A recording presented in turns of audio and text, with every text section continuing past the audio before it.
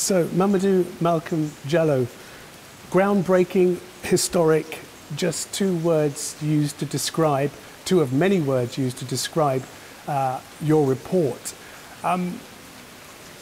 Do you see it as being groundbreaking? It is groundbreaking and historic because in the 70 years of history that this great institution has been in existence, we have never written a report and a resolution that specifically focuses on the plight of black people.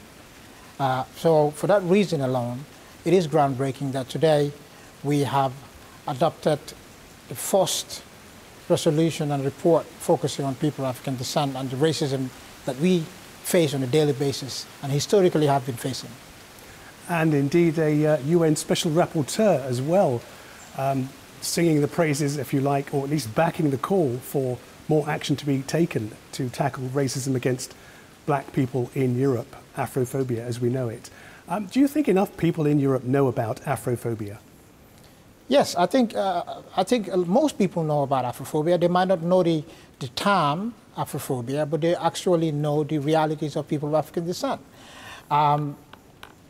If you should ask most white people if they would want to live in a black man's life for a day, most people would say no. And the reason is very simple, because we know that black people's living conditions are almost every single time, very terrible compared to the rest of the population.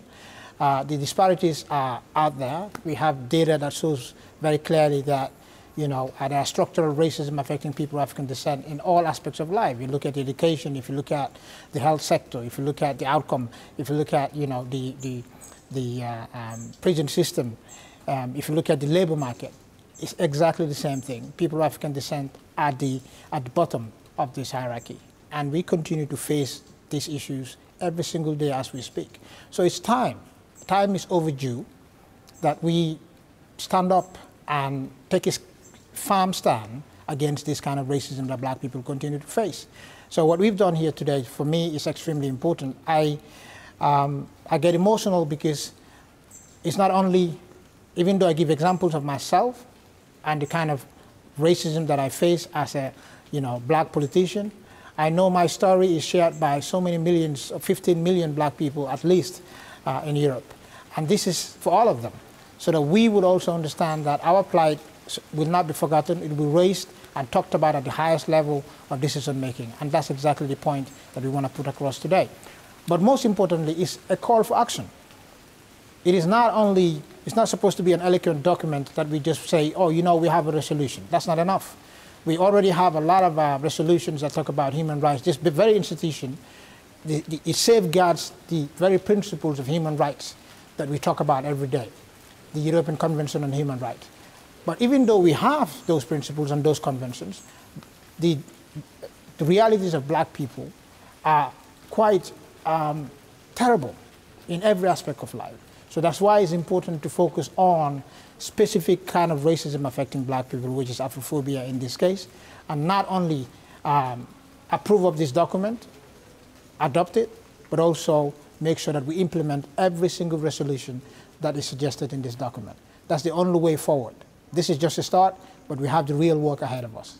Reliable data, adequate resources to collect that data, political participation, just a few of the measures that you are calling for. Data is absolutely vital. If you don't count us, we don't count. Most European countries today don't want to collect data based on race, disaggregated based on race. And if you don't collect data based on race, how are you able to identify the disparities that this particular group is facing? You can't. Both the United Nations and the European Union, the Commission, have said to member states that it is important to collect disaggregated data. But a lot of countries are using the excuse that, no, we cannot collect data based on race because when we do that, we are normalizing racism. But what it actually does is perpetuate racism. It perpetuates structural racism and institutionalizes it because you're unable to identify the disparities that particular groups, for example, people of African descent, are facing if you don't collect data that is disaggregated by race.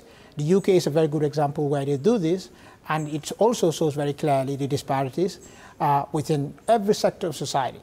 That is what we need to do. So that's why we have a resolution, a recommendation that says that the member states must start collecting data based on race and ethnicity.